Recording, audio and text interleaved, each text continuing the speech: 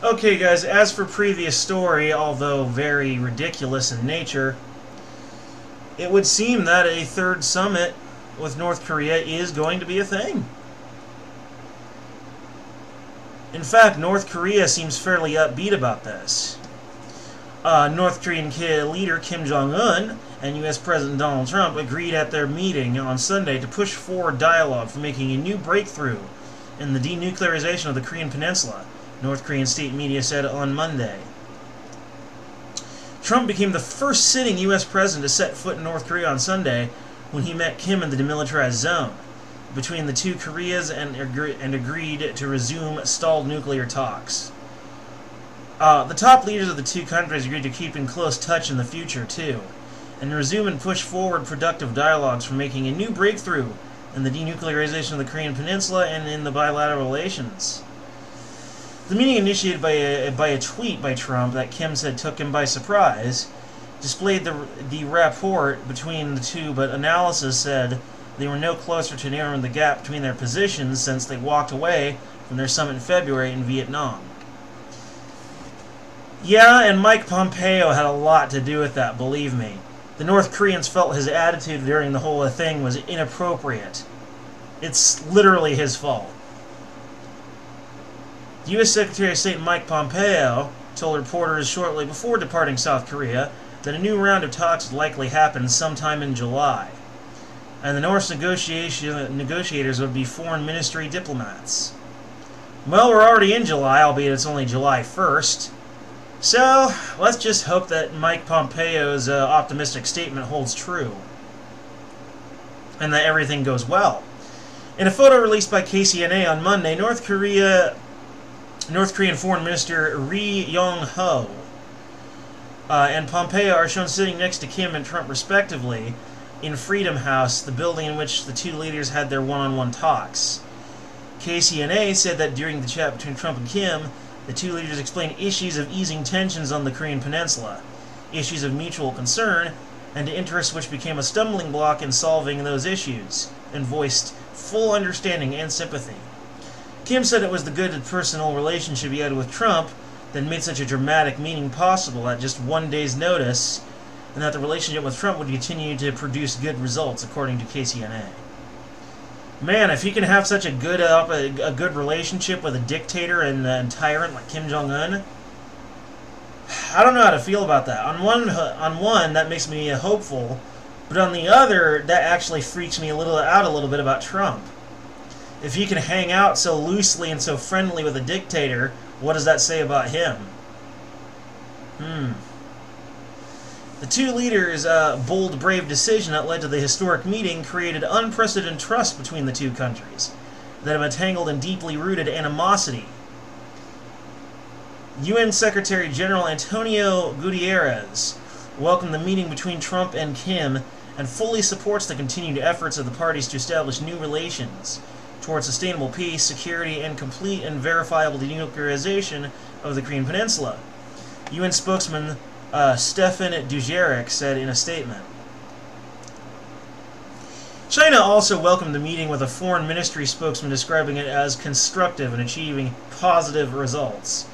But problems could lie ahead. Of course they are.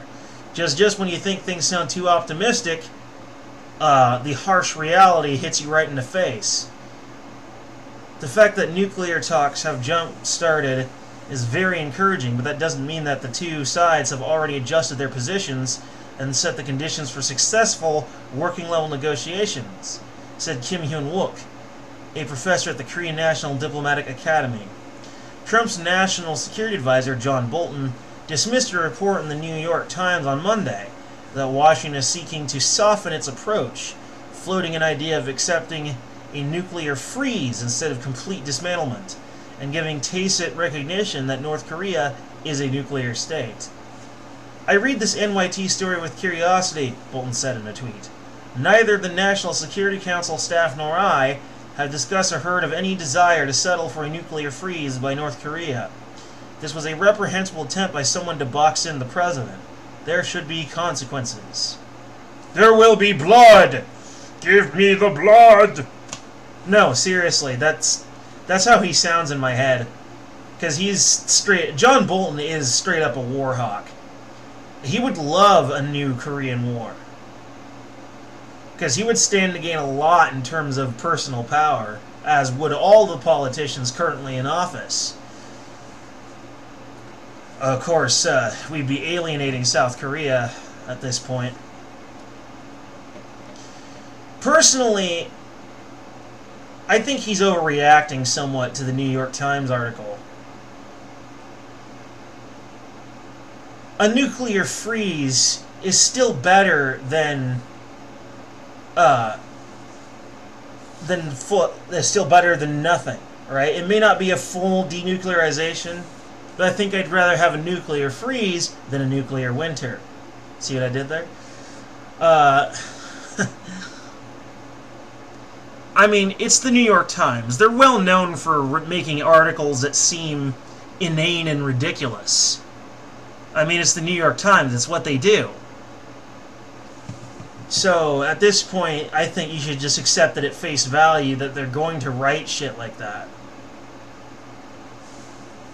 But, you know, John Bolton is probably one of the biggest jackasses we have in the government today. And not just because he's a war hawk, but really just because, you know, he overreacts to every little thing. He acts like he's Trump's best friend, but really he should be more like Trump's worst enemy. I actually respect that the president has been trying to keep us out of war versus John Bolton, who wants us to be in war. Trump could have attacked, legally attacked, Iran over the downing of that drone, but he didn't do it. And what that says to me is that Trump is not a neocon and he doesn't want war. Yeah, he wants to go around bullying and harassing other nations with threats and tariffs and sanctions and all that. But an actual physical altercation, he's been clearly trying to avoid. It's a step in the right direction. Not far enough, you know, towards an actual peaceful United States that's no longer attacking the rest of the world, but it is a step in the right direction. So I will take it. It's not perfect, but I'll take it. Anyway, let's hope this next North Korean meeting goes well.